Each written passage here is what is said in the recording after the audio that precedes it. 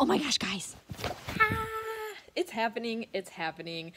Oh my gosh. So yesterday they accepted our offer. We did a little bit of negotiating back and forth because we were asking them originally to pay closing costs, and this is crazy.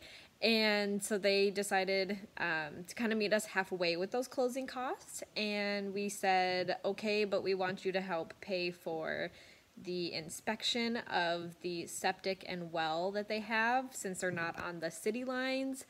And they countered back, and we agreed on asking price for $3,500 for closing costs. And wow, this is it's just crazy. So we just spoke with our realtor. We talked to him all about earnest money and what's happening with that. Then we have 7 days to get our inspection done. So we just reached out to an inspector and we're waiting for them to call us back. But in the meantime, for fun, we're going to go over to Home Depot and just look at different things for renovating the house. This house does immediately need like doors and new trim and probably like new light switches and stuff like that. So we're gonna go look at all those things and pick out some of our favorites. So let's go to Home Depot and pick out some fun stuff for renovating our future home. We are currently in Home Depot looking at all the house stuff. We're in the kitchen faucet section. And yeah, we're picking out some good stuff. Woohoo!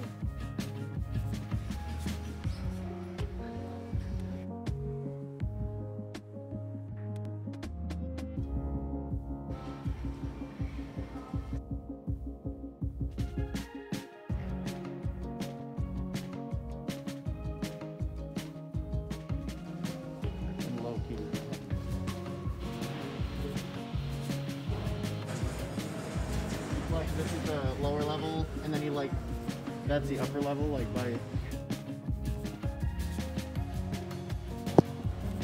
Yes, we need those. Well, that one's kind of cool, but that one's huge.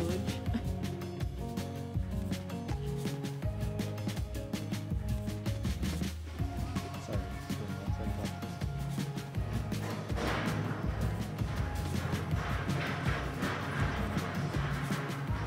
This is so cool.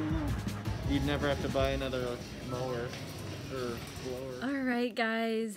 Things are really moving along now. This is so crazy. I can't believe that we're in the process of buying a house. Like,